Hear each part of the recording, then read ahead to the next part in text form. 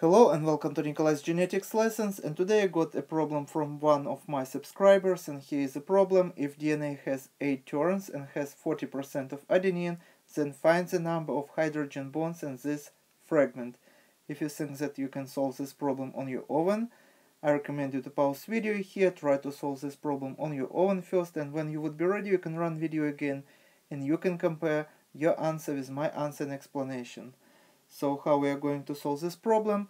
Everything you have to know is that bases pairs as follows.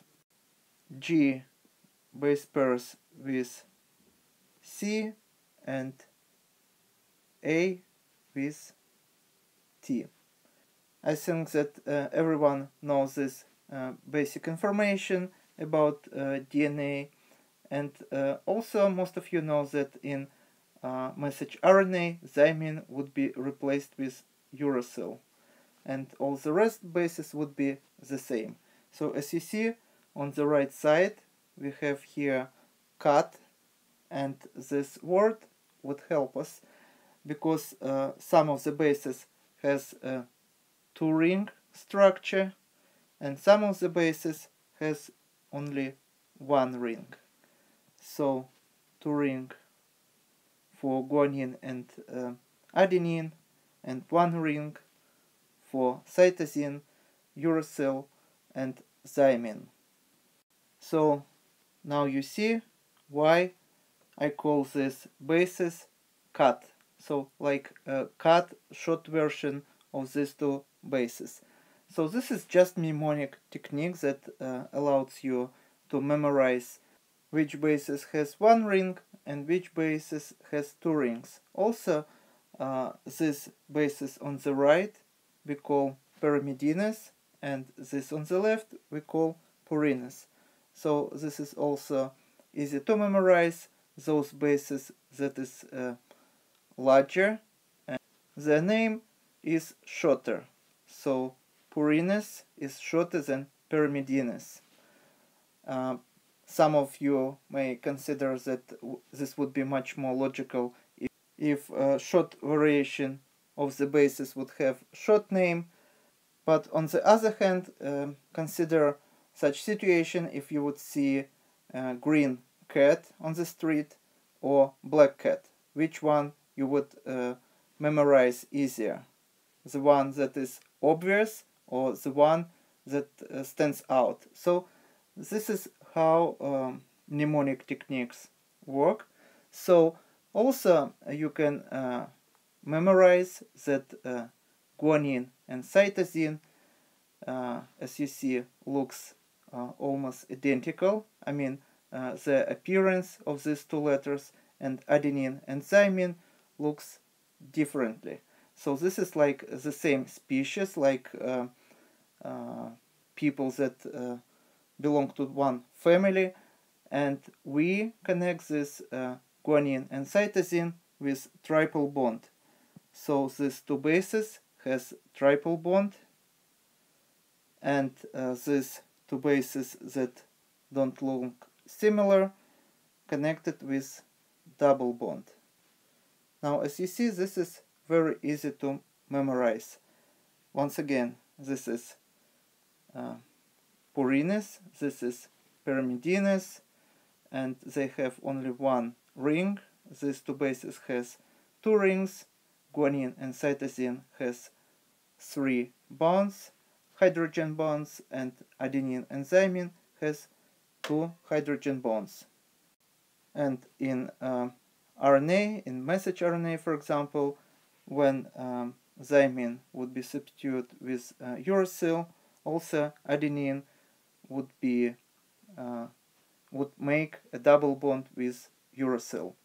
So now we can solve our problem. The only information you have to know in order to solve this problem is that DNA makes one 360 degrees turn every 10 or 10.5 bases. You may find different information in different sources because DNA has different conformations. For example, it can be in the A conformation, B conformation or Z conformation. And also pH of the solution and other different factors may influence these numbers.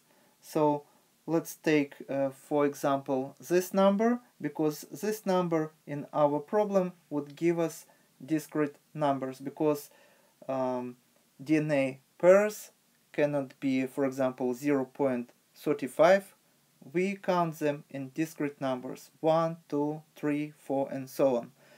Now imagine that we have double-stranded DNA, and this DNA consists of 40% of adenine. So for example, if we have 10 bases here, that means that 8 out of 10 would be adenine. So 1, 2, 3, 4, 5, 6, 7, 8. And on the other strand of the DNA, as you see, adenine base pairs with thymine, we would have thymine. So thymine, thymine, thymine, thymine, thymine, thymine, thymine, and thymine.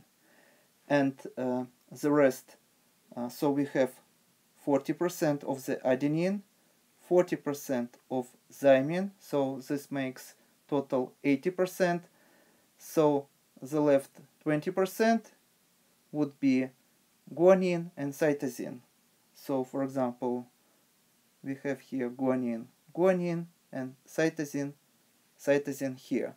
So total number of the bases 10 here and 10 here. So 40% of 20 would be 8. So adenine would make 40% in this double-stranded DNA.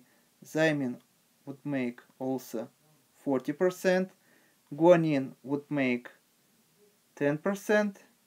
And cytosine also would make 10% in this double-stranded DNA. So these bases pairs like this, and when we know composition of this fragment, and this fragment of 10 base pairs, total number would be 20.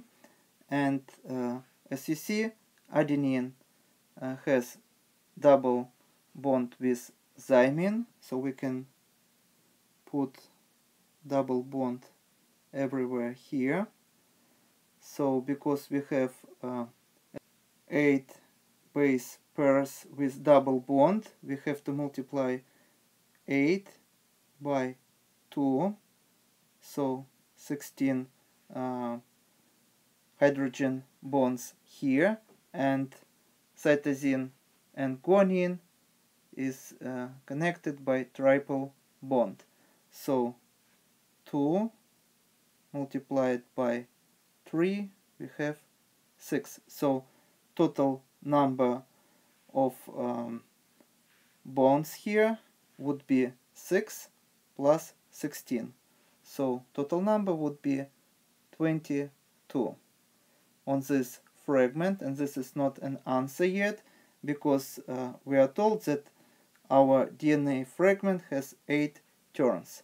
So now we have to multiply this number by 8. So our final answer would be 176 hydrogen bonds we can find in the DNA fragment that makes 8 turns, and each turn would consist of 10 base pairs. One more time, I want to highlight that we are told here that adenine makes 40%. That doesn't mean that we have to put 4 adenines here. We put 8 adenines here because on this fragment we have 20 bases. So 8 out of 20 would be 40%. So 40% of adenine, 40% of thymine, and 10% of guanine, and 10% of cytosine, what is left. And in this fragment we have 8 base pairs with double bond and 2 base pairs with triple bond.